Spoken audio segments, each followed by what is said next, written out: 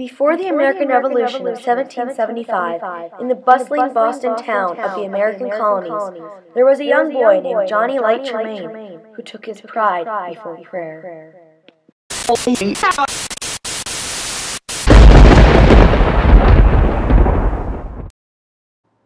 Every rich merchant in Boston wanted Johnny to work for them, and he knew it.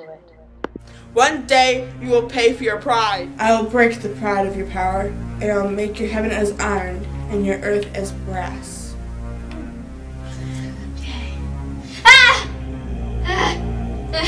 When pride cometh, then cometh shame, but with the lowly is wisdom. Pride goeth before destruction, and a haughty spirit before a fall. Get out of my house right now, Johnny Tremain! This cup represents my kin to a rich merchant.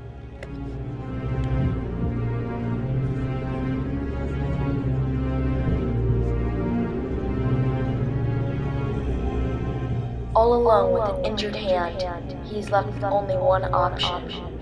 Mr. Light, I am your kin. I hold the cup my mother gave me. She was your daughter. You are my only hope. Thief! You will be tried and hung!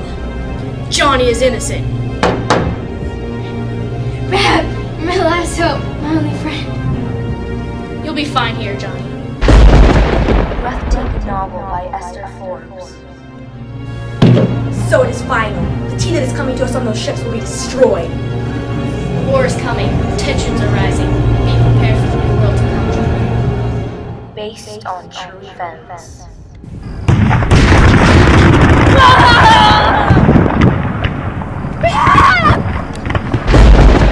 Who else will have to suffer till the war ends?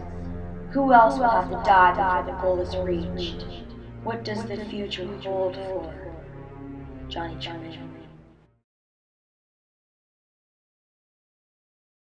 To find Johnny Tremain, visit a local library or bookstore near you. This book is not recommended for small children and is to be used for reading only. Pages that are torn or ripped pose as a choking hazard to children ages 3 and under. Do not read this book for more than 20 minutes straight, or you may suffer from body cramps, eye irritation, bending of the spine, and/or depression.